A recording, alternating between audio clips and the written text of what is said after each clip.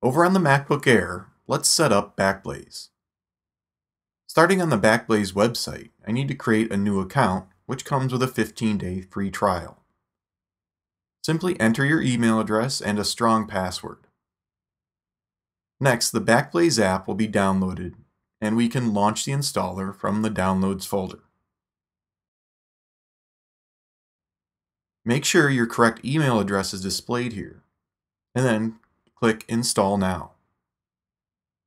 That should just take a few seconds, and then BackBlaze is going to analyze the Mac's drive. For BackBlaze to work properly, we need to give it full disk access in the Security and Privacy System Preference pane. I can do that by clicking the Add button down here, or just drag the app into the list from here in the Applications folder. Now BackBlaze is set up and has already begun the initial backup. We can monitor this from the BackBlaze System Preference pane.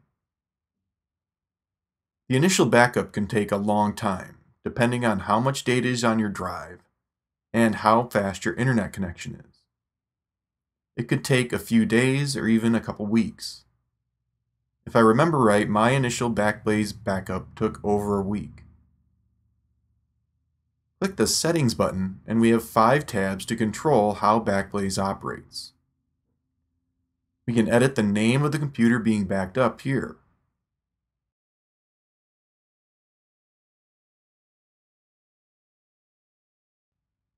And below we can select connected external drives to be backed up. So I'll plug in an external drive and it will appear in the list. Check its box, and along with the MacBook Air hard drive, it will be backed up to BackBlaze. You will only want to back up external drives that you regularly keep connected to the Mac. If a drive has not been attached to your Mac for more than 30 days, BackBlaze will stop backing it up. In the Performance tab, we can set a throttle to slow BackBlaze down if it's negatively affecting the performance of your internet connection. Usually it's going to be best to keep the automatic throttle on, but you can experiment with the manual throttle if needed. Notice that you can also add Wi-Fi networks to not use when backing up. This can prevent you from using a bunch of bandwidth at your local coffee shop or a friend's house. In the Schedule tab, we can back up continuously, only once per day, or only when the Backup Now button is clicked. Continuously or once a day is going to get you the best bang for your buck from BackBlaze.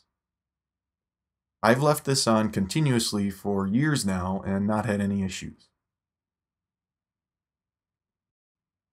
From the exclusions list, we can manually add folders that we don't want to back up with BackBlaze.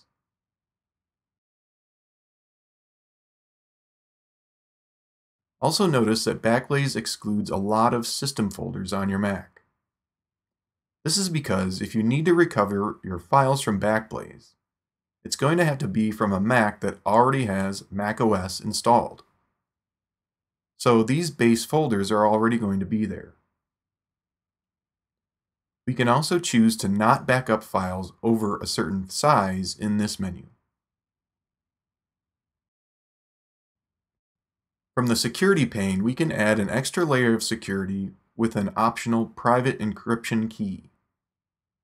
This key will only be known and kept by you. It will be separate from your BackBlaze account password. If you do lose this key, your BackBlaze data will not be recoverable.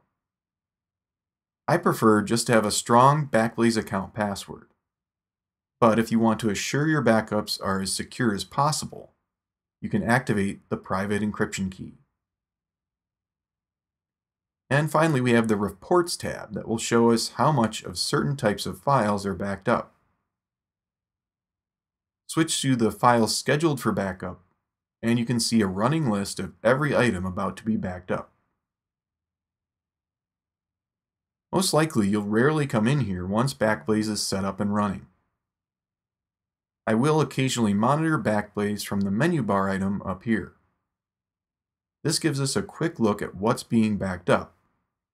And if your backup is complete, it'll say when the last backup finished. We can jump right back into BackBlaze preferences from here as well. Next, we'll look at the BackBlaze file recovery process.